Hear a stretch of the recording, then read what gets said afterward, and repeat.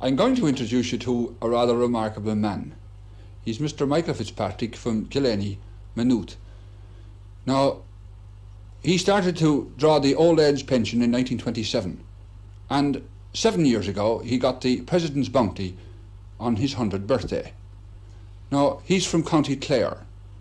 He came up from Clare in 1940 to a land commission farm in Maynooth, where he lives now. You have seen a lot of changes, Mr. Fitzpatrick, in farming. What would you say was the biggest change? Well, machinery.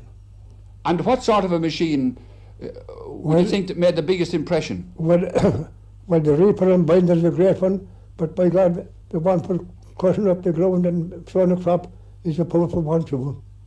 Well, you were saying at the time you saw the mowing machine first, it made a tremendous impression on you. It did, because it didn't how could it be done at all?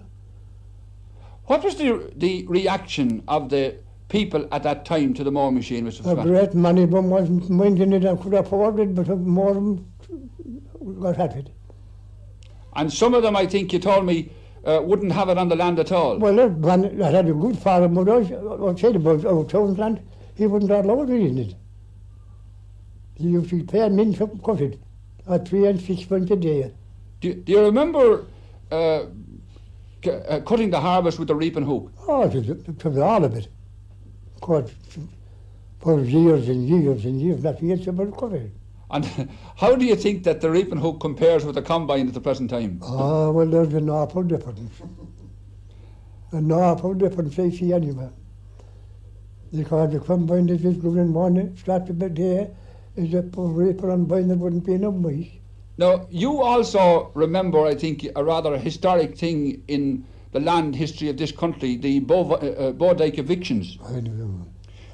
Could you describe for us what happened at those evictions? You were at them. I was at one of them for about 5 hours. One day. And what happened? Ah, that was very cruel. They threw out children and women on the road. Well, there was one of them thrown out one day I was in it, and the baby was only about 3 days old. And they were thrown on the bank of the water their lake. Ah, it was cruel.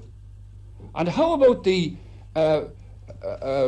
type of food you had to eat at that time, Mr. Fitzpatrick? What did you live on? Well, we had to live there a long time on an Indian mail and flour.